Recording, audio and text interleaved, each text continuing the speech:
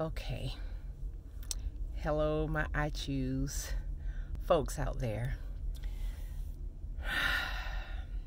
Got to take a deep breath because it's a little heavy for me and I don't want to get emotional. I just want to send this quick video to whomever would listen and whomever it's for.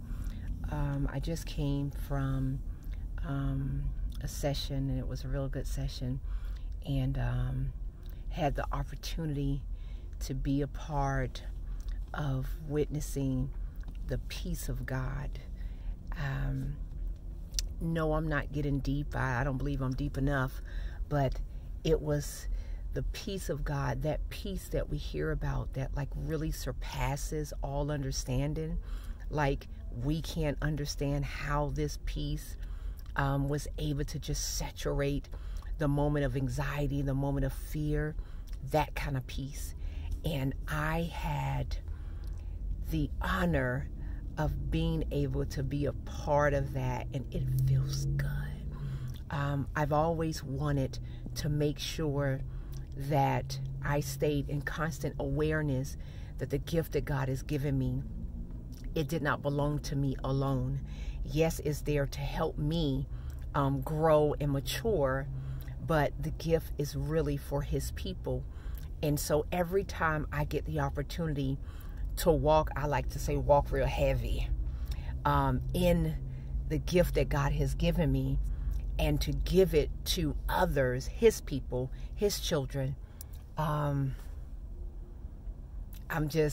It's almost being lost for words. Like I'm just so honored. So I just wanted to share with you very briefly that little tad bit. And I want to encourage anyone out there that may be going through different things, that may keep falling back and forth into the same sin that has entangled them or caused them to be pulled away from Holy Spirit, to be pulled away from loved ones. I want you to understand that God is not man. We don't serve the Most High as if He's man. Well, we do, but we shouldn't. He's not surprised when you mess up. He's not surprised when you go back on, Lord, forgive me, and Lord, I repent. He's not surprised. A person gets surprised when you do something other than what you said you're going to do, because they don't know you through and through. They know pieces of you.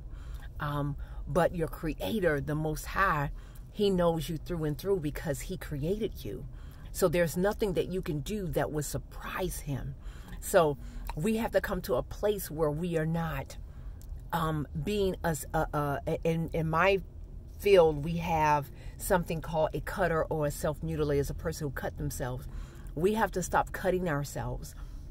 You know, when we do something that's not pleasing unto his presence, He understands apart from Him, you are human, which means that you have a sinful nature, and sometimes you will give into that sin. That's why He's a forgiving God.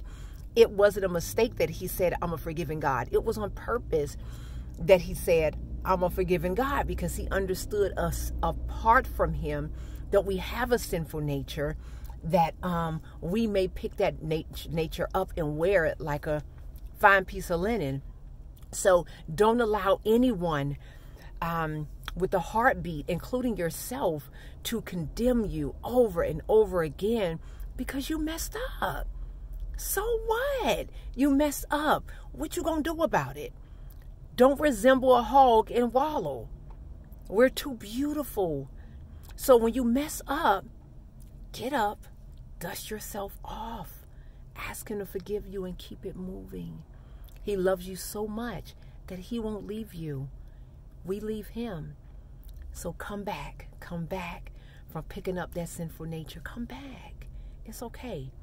So I just wanted to encourage you to stop cutting yourself, stop beating yourself up because you've chose to wear the sinful nature. Just take it off. Wipe yourself off. Talk to Him. Start anew and keep it moving. And He'll give you the peace you need. He'll give you the peace to cover the anxiety. He'll give you the peace to cover the depression, and not just cover it, but to saturate it until it's no more. So I just wanted to share that for no rhyme or reason other than just to encourage you. Be encouraged. Understand who you are, and whatever change you want to make, you just have to make the choice to do it. Be blessed. I'll talk to you soon.